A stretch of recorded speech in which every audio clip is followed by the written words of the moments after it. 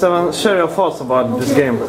Nothing. After a really bad game against Red Star, we need to play much better against Žalgiris, especially big games here in Lithuania, and we try to be focused and to play as much as we can, and we won 40 points end of the game, almost 40, and really good for us.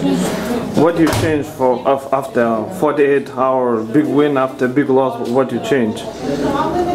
Well, the problem you can say that the coach didn't prepare the game for Red Star, they were preparing for the Žalgiris. No. Coach was good, but I don't know. No big difference. But we prepared. This is here derby, and everybody know that, and we try to play as much as hard we can. And against Red Star, no important game. Again, that is your league. We know we need to play hard, but this game is something special, and we played really good. And I thank you really, our supporters and fans. Really appreciate that.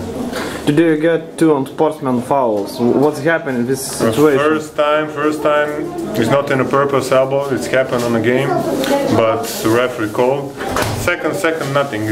I push Jankūnas, he pushed me, and anti-sport foul. Nothing. What I can say, normal. It happened on a game on the court.